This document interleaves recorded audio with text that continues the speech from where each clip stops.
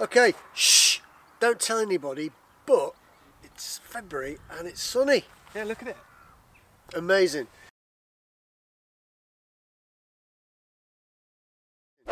Today we're going to talk about something that's very, very close to my heart. Did I say heart? It's Airhawk seats, and we'll explain the reasons why we use them and how you fit them, because it's dead simple. Because he's not a manly biker like. Okay, Airhawk seats. You've probably all seen these before. Some of you may not have.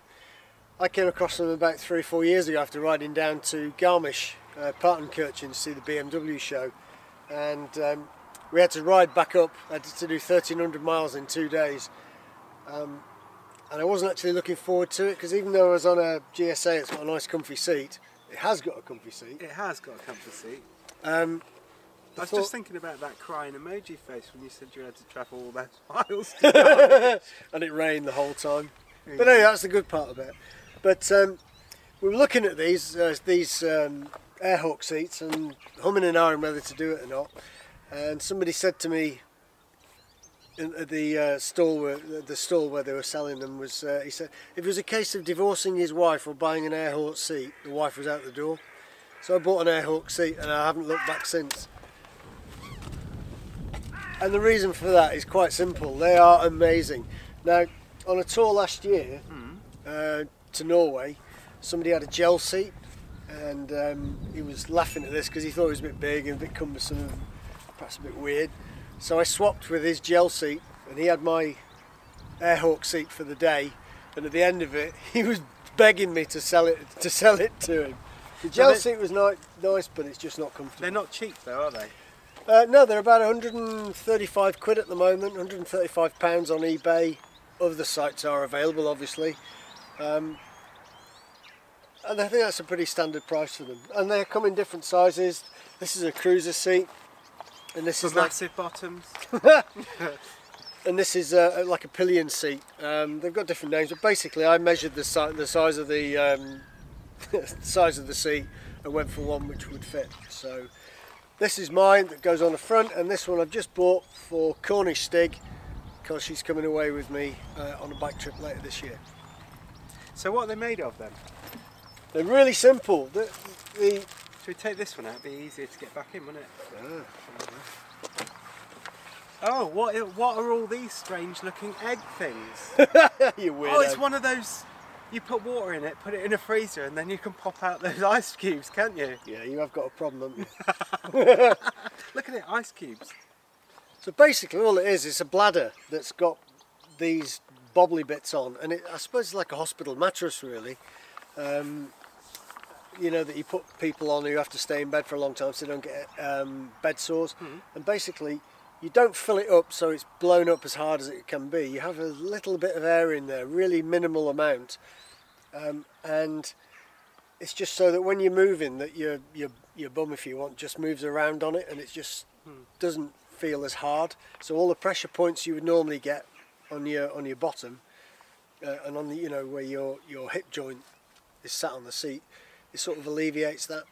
And I see on the little ice cube square things, there's little holes where it meets, so no air. It's not air in one thing. It actually moves around, doesn't it? Because even though we're having a laugh and a joke, it's quite a serious thing, isn't it? If you're uncomfortable, if you're cold, or if there's something wrong with you on a ride, that's all you think about. You don't think about your ride, do you? You think about how uncomfortable you are.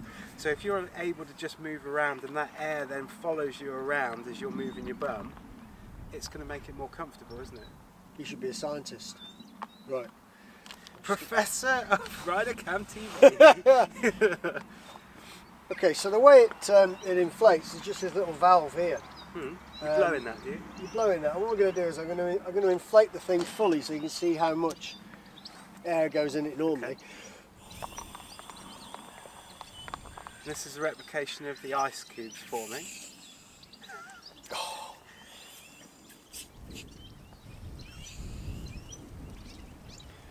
Okay, so that's what it looks like when it's fully inflated. You can't ride your bike like that because it's just not comfortable. Well, that would be, I guess, the same as having a hard seat, wouldn't it? You're just replicating it And higher so up. see how much higher it would be. You're about what, 4 centimetres, 5 centimetres above the seat. So once you've got it inflated, you let it all out, and basically it's a bit of a hit and miss thing until you feel comfortable in it. But I would say. So do you want to put it on the seat, because you'll be able to squish it out a little bit more, and we'll get it on that camera as well. So you've just blown it out. So that's about how much air you would have in it normally. And it looks really weird, doesn't it? Because it just looks like there's nothing in there. But that's the idea, isn't it? To have just a tiny little bit of air in there that's able to go from compartment to compartment when you move. Yep. Because bear in mind, your legs are going to be the other side. So my hands can't replicate where your bum's going to be. Because your bum's, you know, you're going to fill the whole of that seat up, aren't you? Yeah. What are you trying to say? You've got a massive arse. All right, fair dues. Fair dues.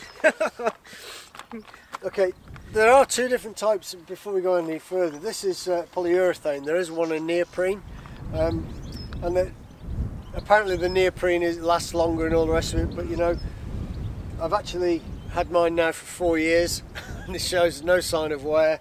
And what I did have to replace was the actual cover that goes around it. So, you know, that's the cheaper option, the polyurethane one, I think.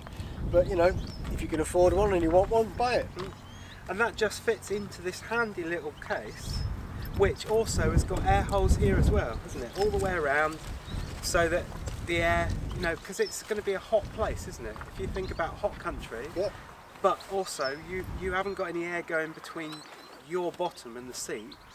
So this, in fact, is giving a little bit more air going in between the compartments in through the mesh as well. So it's going to keep everything cool, isn't it? Rather than you getting heat sores and stuff, because it does happen. It sounds really strange, but it does happen. So that just fits in there. It is, yeah. And then zips up. Now the other thing about this is the material on the top is really quite hard wearing. And mine was 4 years old before it started to get a bit threadbare. And even if you're riding in the rain, obviously it gets damp, but it dries out really quickly. It's not Gore-Tex or anything like that. It's just because of the wind that runs through it, it dries really quickly, so you don't feel like you've got a damp backside or anything like that. It's just it's very pleasant almost. Now I guess the viewers out there will be thinking, well, that's all well and good having this bag. How does it fit to the bike? That's really easy, because on the bottom you get these little hooky things. Just on here as well. Yep. So you've got these strange hooks. Little hook things. Yeah. Okay, and basically you just put it around the underneath of the seat. Now I crisscross these because it keeps it more stable. You don't have to, you can just put it a loop. And there's no right or wrong way to put them on? No, of course there isn't. It's just different. Yeah. So, and their loops, they're quite strange, aren't they? Because they're not actually fully fixed all the time, are they? No. Because they've got like a little hook on there, so you can get them off and on quite quickly. And off and onable? Yeah, off and onable. And obviously that's really good for you as a rider if you want to take it in. If you are parked in a place where you think somebody's going to nick it, you can take it off quite quick. But on the downside is if you do leave it there, it's quite easy for other people to take it off as well, isn't it? But yeah, you know, you can't have it every way. I mean, that is an addition to your bike. How else are you going to keep it on there? Yeah. I mean, if you're worried about security, you might just take the inside bladder out, and you know. Oh, and talking about taking the inside out, just a tip for people that go on ferries quite a lot. The ferries will put a pad on here, and they'll strap it down so tightly to hold the bike onto the boat. When I had mine, I don't know about you, but I always used to either take that out, the inside out, put it into the pannier, or let all the air out. Because you don't want that pressure being pushed on it all the time, do you, on a ferry trip, and then come back and find that it's broken, because then you've got just an extra thing that's taking up space and not doing anything. Yeah, but if you forget that, on the positive side of it is there's so little air in these anyway, and if they do put a strap across it, it's only ever going to be compressed. Oh, push it out, I guess. Yeah, so you don't have to worry about it. But you know, I'll be honest, I leave mine on. Do you? Yeah, because I'm lazy. I'm really protective because the seat comes back, but they put those pads down, and when you get back to your bike, take the pads off, there's this massive great dent on the seat where it's been. So I guess, yeah, what you're saying is it's pushing the air all out, isn't it? Yeah, because you don't have a lot of air in it anyway. Yeah. I personally would take it off because it's over 100 quid's worth of stuff. Yeah. Not get it damaged. Right, so we've got to take the seat off, I guess. Okay. Have we, Mark? I just wanted to show you the inside of this one first. This is the cruiser seat, and you can see there's very little air in there. Obviously we've been pushing around and moving the air about, but Yeah. so little air in there. Right, so you want the seat then, do you? I need the seat because Right, so we don't need to fit that one, do we? So, un seat. un seat. Yeah, one seat. It's really simple. Just pass that over the top. Pass that one over the top. He says. He says, in true Blue Peter fashion, pull it back, And there you are.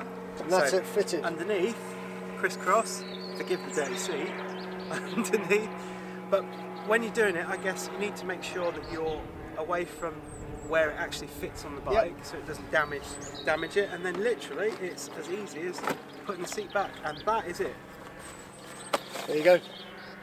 Airhawk seat fitted. Airhawks. Do they get the RiderCamTV seal of approval? RiderCamTV recommended. Yes. So good seats. Brilliant, Yeah. brilliant. And this one is for the rear seat, does exactly the same, just sits there. Yeah. It just looks a little bit smaller, doesn't it?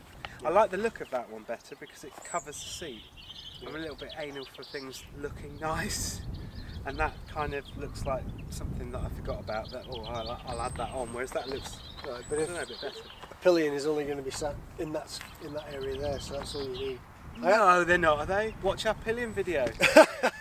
Pillion Stig. I actually measured this one against the rear seat of a GS Adventure, and it's just too big. It really is too big. Is it? Yeah. So you need to measure it and then go on the site for Airhawk and make sure you get the right one for your bike. Yep. And then you'll be riding around with a comfy tush. Oh, it's lovely. Yeah. So, Done. if you've liked the video and you're going to get a Airhawk, give us a thumbs up. Don't forget to hit that subscribe button, it'll be there somewhere.